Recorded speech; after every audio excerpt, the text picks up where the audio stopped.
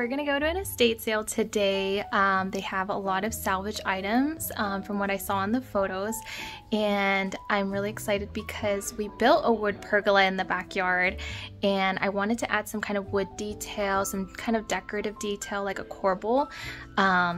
And I really don't want to buy like new wood corbels only because they are pretty expensive. They can run like 30 to 50 a piece if you've ever seen them at Home Depot, and I need 12, so I really don't want to do that.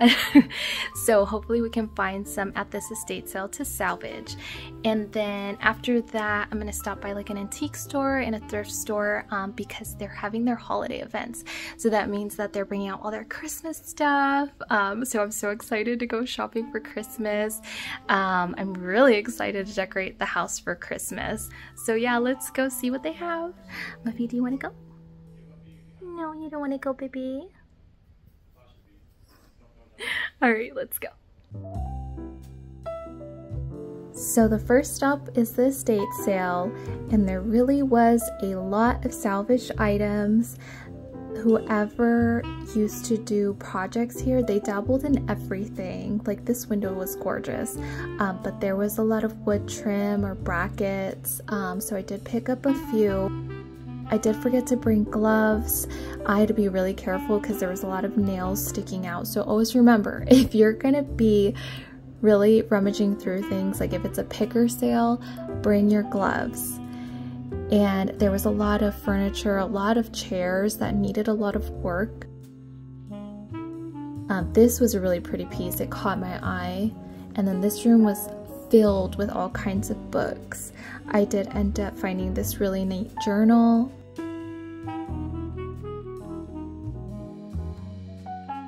And there was a lot of light fixtures. These sconces were so pretty.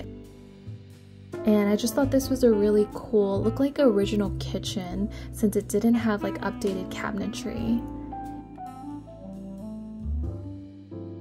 And here is their beautiful garden.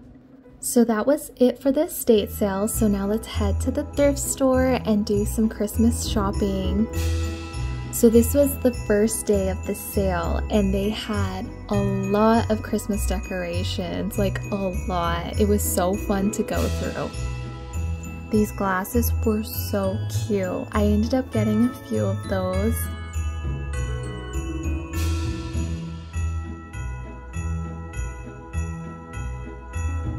And these nutcrackers were so cool, and I'm so sad because I decided not to get any of them. It was $100, but I didn't know at the time that that is how much they go for, or even more.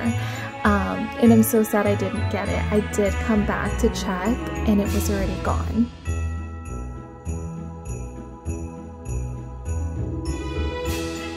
I did go through all the linens to check if there was any tablecloths or mats that I would want to pick up. I didn't see any. I did see this really cool robe. It reminded me of Home Alone. So I did pick that up. It was only $3. That's it for the thrift store. So now let's head to an antique store. So at this antique store, they're having their Christmas event as well. So everything is decorated in Christmas. The owner was also having a sale on non-Christmas items, so everything else was 50% off. So I did end up picking up a few non-Christmas items. I think I only bought one Christmas item here.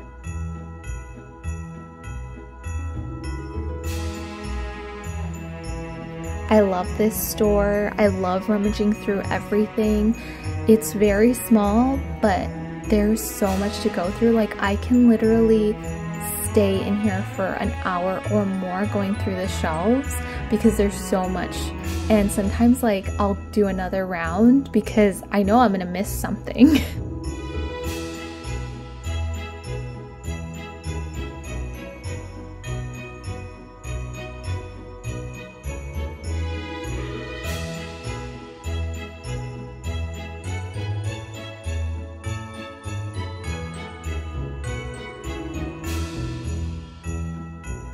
So that is it for this antique store. Now let's go home and do a quick haul.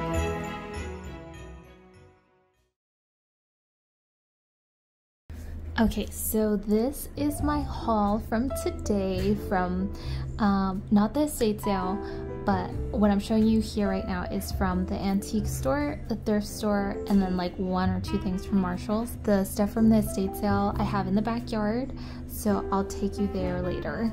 From the thrift store, I got these 2 aprons.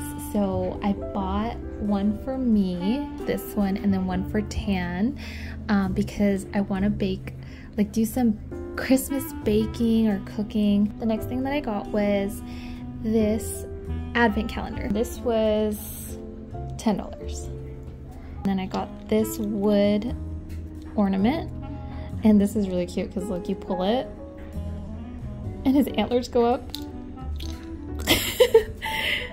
It's adorable. And this one as well, this is another wood one, and his little tail. So this is a little horse, like a wood horse, and he was $5. And then this little bear was $3.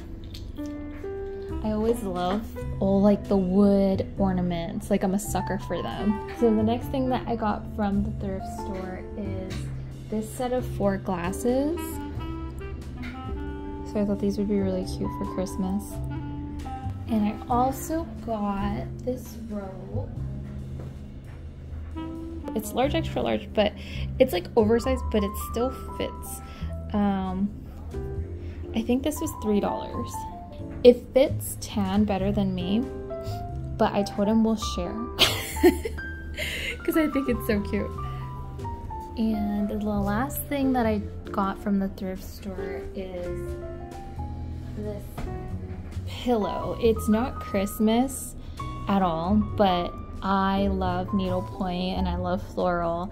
This is all from a antique store that I love. It's a really small antique store, but I love this store. It's like jam-packed with so many goodies and knickknacks. So I did get this ribbon. It's a vintage ribbon.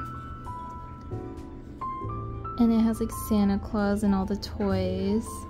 And then I got this candlestick. It was $8.50, and because it was 50% off, I got it for $4.25. And I also got these 2 brass frames that were made in Italy, and both of them were listed at $14 each. And then I got this brass stand. I love these for putting books or artwork on. I think I have 1 or 2 other ones, so this one was nice. And then this one was listed at $15, so I got that for $7.50. And the last thing I got is literally my favorite thing from today. So this is called a smoker, and he's a little Santa Claus kind of snowman guy, but they are like, this one has the tag, and here, let me see if you can see it. So these are handmade in Germany, and a lot of them go for quite a bit of money, but I got this for $45. And the way that they work, and I'm really excited because I accidentally popped it off and I was really confused like what this was, but you put like the incense cone and you pop it in and then you close them up, and then smoke comes out of whatever holes that they have. But he just has the little mouth, so he'll have like smoke coming out. And the scents I was looking at, they have like Christmas themed scents. So I'm putting in an order for that online. I think I found like a pack on Amazon, so I'm gonna try it out and put him out for Christmas. He's just the cutest little guy. And then I also made a quick stop at Marshall's. I got this candle. It has this cute embroidered top and it's cinnamon cider. It smells so good. I got that bed you could see in the back. I wanted the dogs to have a more festive Christmas looking bed, so I love the plaid, and obviously she loves it. She's nice and cozy in there. So let's go in the back and I'll show you what I got at the estate sale. So this is what I got from the estate sale. I got 4 types of brackets or corbels. I got pairs of all of them. I just didn't put them on the table. And then I think I got maybe like 3 pieces of this little one. So we'll test them out later and see which ones look best on the pergola. I got these 2 journals. I think each of them was $2 a piece or $3. I can't remember. These, this one wasn't even used. And this one had the first few pages used, but then the rest were blank. And I thought this was so cute because this person really liked to document the things that they were eating at their dinner party and like who went. It's always fun to find like memorabilia like this. And that was it from the estate sale. So I wanted to test fit all of the corbels or wood trim pieces that I did pick up at the estate sale on the pergola to try to get an idea of what would look best, what kind of design would look best on the pergola. This first one was okay. I think it's a little bit too ornate. I feel like the pergola needs something a little bit more simple. And this one, I think as soon as I clamped it up, I was like, I hate it. It just was too much, and there was a lot of blank space in the middle of that corbel, and it was not even going to be an option. This one's a really cool one, but just not right for the pergola. I think it would be really nice in some other project that we have, so we're not going to be using this design. This last one was the smallest one, and I actually like this one a lot better. I think it's small, it's simple, it doesn't take away from the pergola, it adds a little bit of nice detail that catches the eye. The only problem with using this wood corbel is that we only bought 3 at the estate sale and I need 12, and our pergola is made out of redwood, and I'm not sure what kind of wood this is made out of, but it is a different wood, so the colors aren't matching.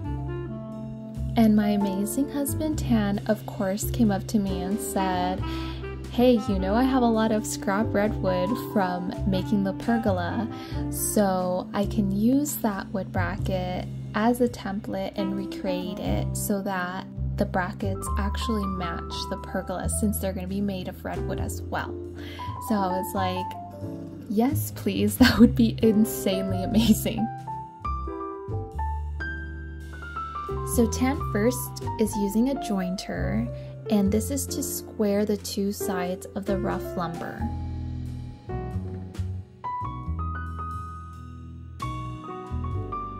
Next, he's using a table saw to create a parallel side to the jointed side, and he repeated this 3 more times, and that's to create enough surface area for a board.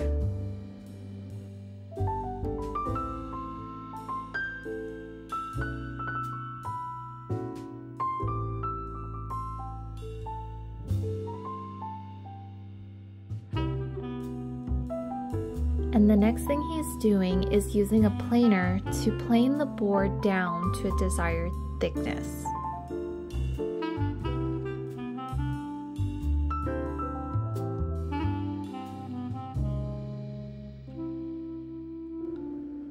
And now he's attaching all of the squared lumber into one board by using wood glue and clamping it down. And he left it clamped together overnight.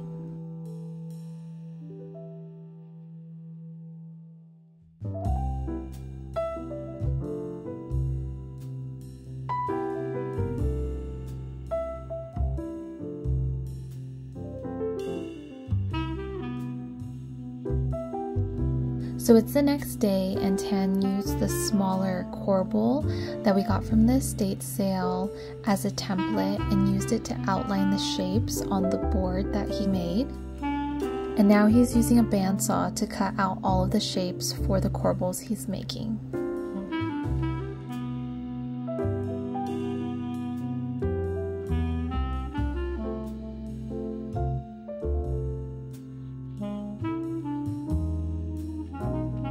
So after cutting out all of those wood corbel pieces from the boards he made, he did seal all of them with Hellsman Outdoor Finish, since they are going to go on the pergola that's outside, and we just want to protect it from the elements like rain and wind and dirt and all of that.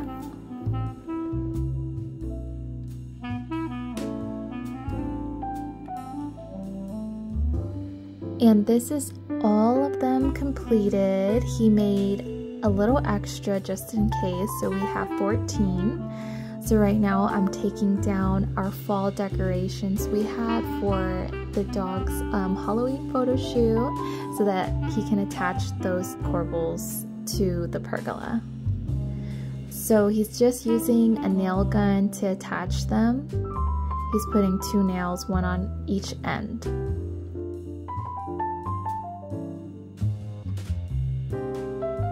And this is it. It's all done.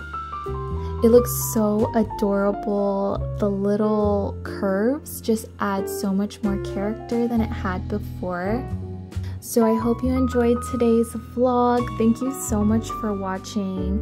Please like and subscribe, and I hope you join us for the next vlog.